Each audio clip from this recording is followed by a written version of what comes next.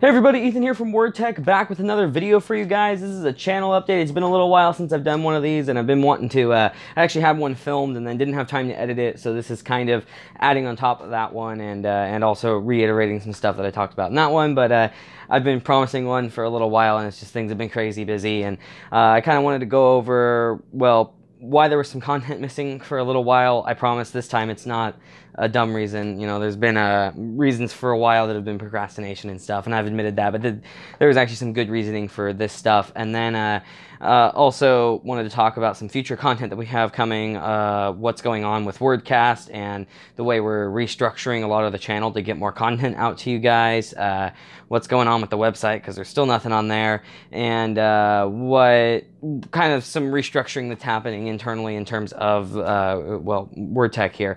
So the first thing I'll talk about, though, is why there was some content missing. So about 5 weeks ago, as of Thursday, so a couple of days ago, there was content was missing for a little while. I had a lot of stuff prepared, and WordCast was supposed to come out, and then we ended up not doing that, and some other stuff like that. And so I guess this is the first thing I wanted to address is, and you know, I want to preface this by listening to the whole thing. Everything is better now, but my father almost died, so that was pretty crazy. That happened, like I said, about 5 weeks ago. He was racing on a velodrome on his bike. I don't know if you guys know what that is, but basically it's a circular track for bicycles, and the corners are about a 45-degree angle banking, and he was racing on a cement one. So he was riding, going probably 30, 35 miles an hour, and some people crashed in front of him, and he couldn't stop in time or get out of the way, and ended up hitting them and going over the handlebars and landing right on the cement wall. Broke 8 ribs. All of his right ribs are broken in multiple places, including the back. Spent several days in the ICU and punctured his lung, had to insert a tube into his lung and stuff like that, as well as just massive bruising and all kinds of other crazy stuff. It was an insane experience, so that's why things were lacking for a little while, and why WordCast was missed for like 2 weeks and stuff, as I've been helping out with all of that, because he's doing a lot better now. He's able to ride his bike on a stationary bike now, and is able to walk around and stuff, but it was, for a while, he couldn't even do anything. Lots of bad road rash and stuff, as you'd expect. I won't put up pictures, but what I will say is that was a pretty traumatic experience, and unfortunately, he didn't have health insurance for that 1 month span, the month that he got injured, of course. We made a dumb mistake. It was our fault, but anyway, there's a GoFundMe link down in the description, which is, you know, I'm not saying you guys need to donate or anything. That's just money that we're using to put towards the medical bills, and we thank everybody that has or that does donate down there. It's been incredible, the amount of support we've gotten from people. But anyway, we're negotiating with the insurance that we currently have to see if maybe we can convince them to pay it, because it was 2 days before that insurance started, of course, you know, Murphy's Law. Anyway, so that's why some content was missing, and I wanted to make sure I addressed that first before anything else. And then there was another week of WordCast missing. This was last week's, and that is actually another good reason, I promise. I'll actually grab it over here. This fun little guy, my LSI, or actually it's by Avago, but LSI 9211-8i HBA card decided that it was going to just stop working. Not sure if it was related to, I may have had a crash and force killed my computer, which lost power to this and corrupted the BIOS or something, but point is, I couldn't boot my machine with this, and I tried every trick in the book that I could figure out and could not get my system to boot with this installed, other than once in a while, and it would act kind of funky, and then I couldn't restart and things like that, and I was worried about data loss. So luckily I use Windows storage spaces for backing up all of my data, which was connected to this because it was in my workstation server here. And so with storage spaces being the wonderful technology it is, it doesn't care what it's all software based, so it doesn't care what SATA controller you use, what RAID controller you use, what OS you're running, as long as it's a Windows OS that supports storage spaces. So I had to take the whole computer, disassemble quite a bit of stuff, and pull this card out, and then plug all my drives back into the onboard SATA and reboot. And of course, with WordCast, my time frame is very limited in terms of getting that out, and so we generally film on Tuesdays, and I don't have any time to edit. I import the footage on Tuesday night while I'm sleeping, and then on Wednesdays, I edit that footage, and Wednesday nights after I get back from work, because I also work full-time, I'm gone like 12 hours for work, and then I edit the footage, and then I start the render process, and when I get up in the morning on Thursday, I upload it and then finish the few additives that I need to do, like end cards and annotations and stuff, and then publish that Thursday afternoon, usually evening time, actually more so. So time's really limited, and there was just no way to get it done with this HBA failed on Wednesday, and then some other stuff came up Thursday, so I couldn't even get it out a day late. And so then I just was like, I'm not going to do this because the news is old at this point. It's already, 4 days late. So that was why that was missing. Now this one, if you guys watched it, it was a day late, and that was actually kind of planned. Daniel had to work. He literally stayed the night at his work, so we couldn't film on Tuesday. Totally cool too. Stuff happens. But anyway, that's the reason for the missing content. That was the first thing I wanted to address. And now I want to get into some of the better news of what's happened with my rig here, and what's happening with the channel. I'll do a full setup tour, actually, dedicated video here sometime soon. But here at the end, after I go over some more important stuff, I will tell you guys some of what's changed, because you probably see that there's more displays behind me and stuff, right? So I'll go over that. But first things first is the kind of restructuring of the channel, stuff that we're focusing on more. So first off, we've put a lot heavier focus on WordCast now. We don't do it live because that was causing various issues with interruptions. We couldn't really get the B-roll to work correctly. Sometimes the internet was going down, all kinds of random problems with that. So what we do with WordCast now instead is we film it separately and do edits, add in B-roll and stuff like that, and then upload it on Thursday. So film Tuesday, edit Wednesday, upload Thursday, and that's all. That's generally a consistent thing. We're trying to put more emphasis. We're doing a higher quality documentation regarding the news that's come out, so that we have a better chance to talk in more detail and give more accurate information, as well as I think it allows us to shorten it a little bit and still get out more info, because we're not responding to live chats the whole time, which we used to a lot. Now, what we do, though, that is just kind of a small tweak, but what's actually changing more significantly is the upload schedule on the channel. We actually have something that's going to be consistent now. So basically, the way it's going to work from here on out is on Thursdays, you will see WordCast uploaded sometime in mid-afternoon. And then Fridays, you will see a cutout of WordCast uploaded. Now, that's going to be like a specific section, like, say, talking about new GPUs, new CPUs, whatever it may be, where we talk in detail about that, but it'll be, anywhere from 10 to 30 minutes discussion about that topic that's pulled out from WordCast, and sometimes extra B-rolls added in and stuff like that. We figured that's a good way to get out content, because not everybody wants to watch, an hour and a half, 2 hours of news content, but maybe like when NVIDIA launched RTX, having a 25-minute cutout of just RTX information is something that people will be more willing to watch. And so we'll have that on Fridays. Saturdays and Sundays both are going to be bonus upload dates, so like channel updates like this one today, or other various stuff. If we have, like, if there was a huge week in news and we need to do more than 2 cutouts, I'll get to the second one in a second, then we can upload it on those dates. Or if we just have a backlog because for whatever reason, Mirko and Daniel and I all have videos to put out at the same time for some reason, we can fit them all in a week period if necessary. Then on Mondays, you'll see another cutout from WordCast. So there'll be at least 2 every week is the plan, the 2 biggest topics. The only reason there wouldn't be is if there was only one like actually big topic and everything else is just rapid fire, who cares stuff, then you might not see the video on Monday. And then Tuesdays and Wednesdays are going to be reserved for dedicated upload videos. Now, that does not mean there will be one every Tuesday or Wednesday. It doesn't mean there'll be a review or other video every Tuesday or Wednesday. It means that those are the upload slots that we've allocated for when we do those kinds of videos, other than Saturday, Sunday being the bonus content. So you can look for bonus content from us on Saturdays and Sundays, but generally those are going to be left more blank versus the Tuesday, Wednesday stuff, because Tuesday and Wednesday, that gives me enough time personally to film on like Friday night, or I should say Thursday actually, because Friday something else goes on that I'll get to in a second, and then edit and or film more on Saturday and Sunday and have it fully rendered, ready, uploaded, ready to publish at 7 a.m., which is our upload date for most of our videos, including the WordCast cutouts. Just have it ready to go basically on Tuesday or Wednesday, so that that's there and good and not being uploaded in the middle of the day or different time frames and stuff like that. So that's the plan for dedicated content. Now, regarding dedicated content, I did want to get to something is I'm kind of changing formats a little bit here. I feel like there are a lot of reviewers out there that are reviewing content, reviewing new graphics cards and stuff, and it's not worth it to me to spend the time to review the products that there's already 25, 30 other big time reviewers out there doing, because I'm competing with them in that sense. And, you know, I mean, we're all community, not competing, but competing, if you know what I mean, in terms of viewership and stuff.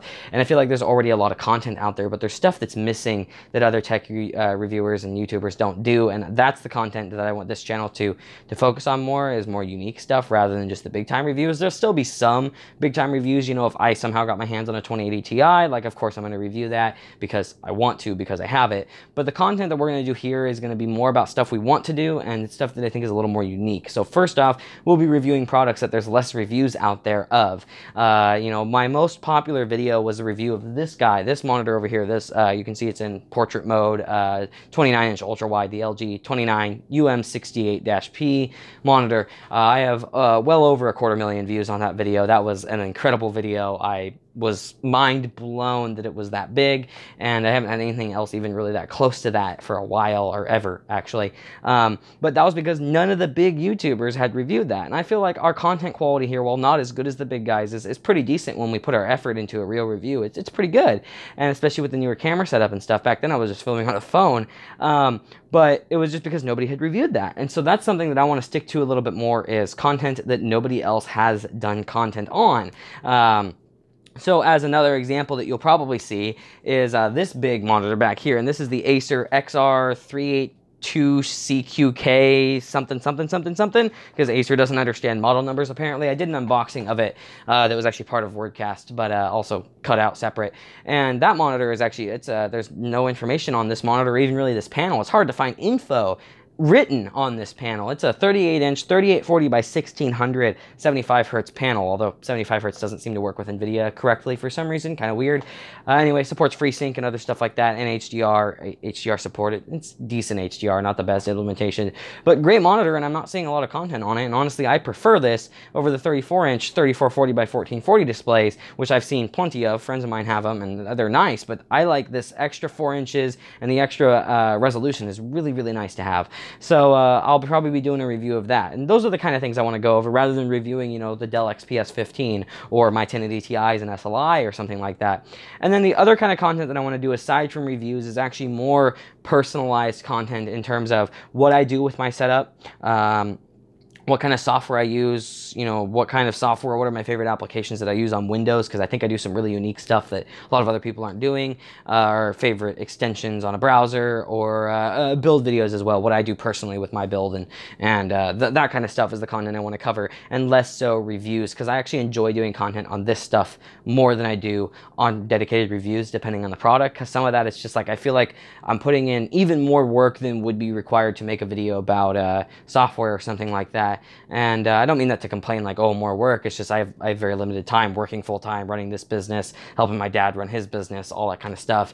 And I mean, I sleep 6 hours a night, you know, it's like, anyway, getting back on topic, I digress, sorry about that. But point being, I feel like my time is better spent doing something I enjoy more, and I can get content out more consistently than if I'm doing content on things that are more interesting to me personally, and stuff that's more unique and probably more likely to actually pull in some viewership, because why would somebody watch my review of a 2080 Ti over, you know, Gamers Nexus review of a 2080 Ti or something? They have the testing equipment to do better stuff than us, and you know, if you're looking for something brief, you'll watch Jay's 2 Sensor Linux Tech Tips, because they're just it's gonna be a quick, non-in-depth video, which is fine. I mean, they go in-depth enough, right? But I mean, if you want all the details, then you go to Gamers Nexus or PC Per or something like that. What's the reason to come to my channel? Because my reviews don't tend to be super brief, and I also don't have the testing equipment required to do really in-depth reviews of products like GPUs and stuff. So it'll be more project videos, I think, is what I'm really getting at here. I'm kind of rambling, and I apologize for that. Kind of a long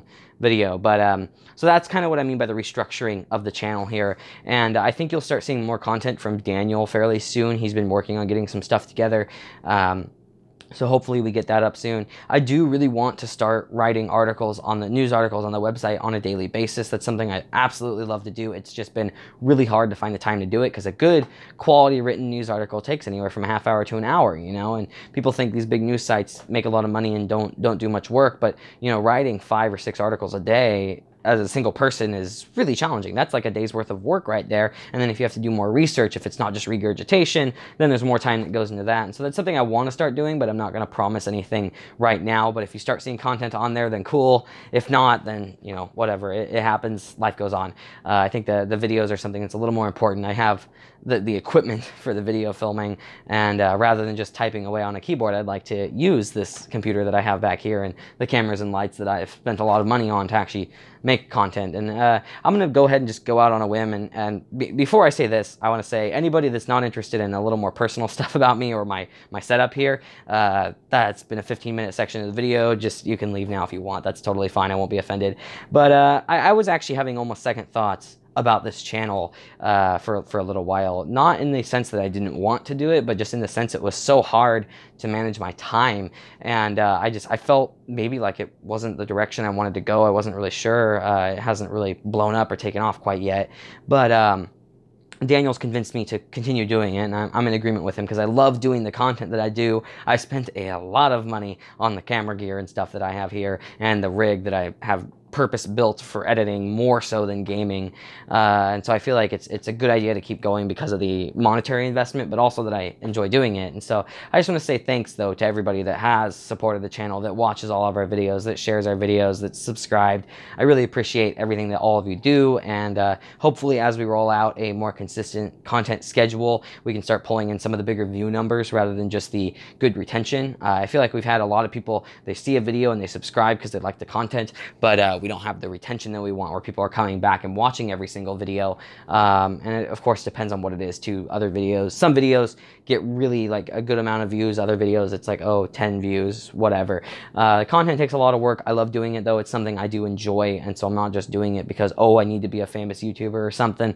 I've got, this is a career option for me, but of course I already have career stuff lined up for me. This is something I do because I enjoy doing it, and hopefully can turn it into a good-sized business someday that both Daniel and I can do full-time.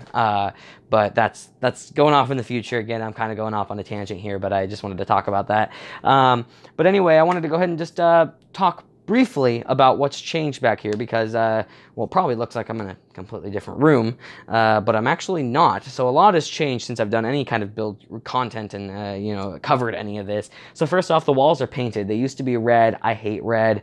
So I painted them a dark gray. I actually used Logitech's mouse boxes to kind of model the gray after, so it's pretty similar to that color. Love it. Painted it myself. I thank my mother for helping me with it. She's a really good painter, but she kind of taught me how to do it, and then I handled the rest of it, and I think it turned out really, really good. It's a great color over here, and it definitely fits the monochrome with green accent kind of build that I've been doing over here, so very happy about that. Again, all this will be covered in more detail with more B-roll in a dedicated build update video, but the other few changes is obviously, as you can see, I mentioned earlier, I've got the 38-inch ultra wide here, curved, beautiful panel, great for gaming and editing, but also to help me edit, I've got this guy right here, and this is a Dell 4K monitor that you can get for like $430 right now. It's 60 hertz, very, very, very pretty panel, comes color calibrated, beautiful, great job, and so I ended up getting one of those, and it's been a great experience because now I can finally edit the content in the resolution that I film it in. It's been a problem in the past where I just like wasn't sure, is the 4K really looking that good and stuff, and I have a 4K TV, but watching it after the fact isn't that great, right? And then the build, as you can see, is in a completely different case. I used to have an Fantex Enthoo Evolve over here. Actually, a fun, quick story that I'll get into about this, and that's probably the last real thing that I'll go over here. The rest I'll save for a dedicated video. But that case is actually really sentimental to me. So that was my first really high-end PC case. I had some cheaper large cases. I've always liked large cases. But then I spent the full $250 on this one when it came out, like right after launch. This was back like sophomore year of high school. And then I also spent an extra $100 on a custom, you can't really see it, but a custom acrylic side panel that I have for it that's made by MMPC Tech. Great job on those guys' part. Beautiful, beautiful side panel. So I've got the acrylic side panel there. It's like I think it's a 1/4 inch thick, really high quality stuff. But that case, I had it, and then I made this weird decision like 3.5 years ago that I was going to move over to a laptop only setup and get rid of all my desktops. And part of it was kind of I wanted to try it and see how it went, and the other part was I was going to college. I wanted a high-end planned thing to bring with me to college, because I was just going there daily. I didn't go to a dorm or anything. Otherwise, I would have just built a desktop for that. But I wanted something high-end to bring there because of the work that I was doing there. And so I went to laptop only. I sold this rig. I sold every part individually, and I sold the case to a friend of mine. And he thought he was going to expand on his build, and he never did. Point being, I went through a couple laptops and stuff and finally wanted to go back to a desktop. I'd gone through several cases. I started getting high-end stuff again, but I really missed this case. I wanted it, and even after getting the N2 Evolve, wonderful case, by the way. Absolutely loved building in that, but the problem is the N2 Evolve is a mid-tower, and I was running out of space. I was filling it up with hard drives, the HBA, the dual GPUs. There wasn't enough airflow. Things were getting really hot, and so I was like, I think it's time to move to a bigger case again. And I was looking around, and there was just nothing on the market that was satisfactory to me, aside from some Case Labs stuff, kind of. Rest in peace, Case Labs. But there was some stuff from them that I was like, oh, that looks interesting. Good thing I didn't order that. This was right before they went under. But anyway, then I contacted my buddy that bought this case from me, and it turns out he never utilized all the extra space in it. So I was like, well, you know what? I've got a really nice mid-tower case, and I need more space. Would you be interested in a trade? So we straight traded. I got this case back, and he got that case. It looks better in his environment, fits better, because this thing is a huge behemoth, and he didn't need the space in it. He had like a single GPU, and I think it was like a 960. So I mean, we're talking a pretty small like Strix GPU. And like an Intel stock cooler. Like, he did not need a case this big. He thought he was going to do more with his rig, and he ended up not going that direction. So now I've got my N2 Primo back, and I absolutely love it. Building in it is always a good experience. I have not seen yet, since this came out, a mid-tower in this price range that satisfies me the way this one does. Even stuff from my Cooler Master, like the C700 and stuff, they're good, but I think they look disgusting on the inside. They don't have good covers to keep the cables clean. And so this thing, I just absolutely love building in it. I think it's a great design. And now I also have 16 fans in it. So there's that, 16 Noctua NFF12s, NFA14s, and NFA15s is what I have in there. They're just wonderful case. I can't believe it can hold that many fans for air cooling. There's no radiators in there, but 16 fans, so the thing is utterly silent. And I got a new power supply too, the AX1600i, which is nice and silent too. So this rig is like approaching my dream rig if I had unlimited money, so to speak, at this point. I absolutely adore it, and I'll be doing a dedicated video covering a lot of this stuff, and maybe even a dedicated one on that build, but that particular video will probably wait till I get custom cable extensions in there, because wow, the cables on the AX1600i are among the most disgusting I have ever seen from a power supply. They're not ketchup and mustard. That's even worse, but they have capacitors, and the heat shrink to cover up the capacitors is like this long. So you've got a stiff section of cable like this long right after the actual connection to the motherboard. It's disgusting. So anyway, but that's pretty much it. That's all I really wanted to go over for this. I just wanted to give you guys an update of what's going on in for the channel and in my life and everything. And there'll be more content coming out soon for you guys. I should have a cutout. Well, there was one yesterday, or was there a one yesterday? Maybe there wasn't. Oh yeah, because no, WordCast was uploaded yesterday. There'll be one on Monday. I already explained all that. So there'll be one on Monday, and maybe another one next week too, because we missed the Friday one. So look forward to getting that video out for you guys. It's actually rendering in the background right now. So anyway, thank you everybody for watching. Don't forget to like and subscribe. Oh, and definitely check out, we have a new community Discord link down in the description now, so you can join our Discord and chat with other people. So we've got that set up now.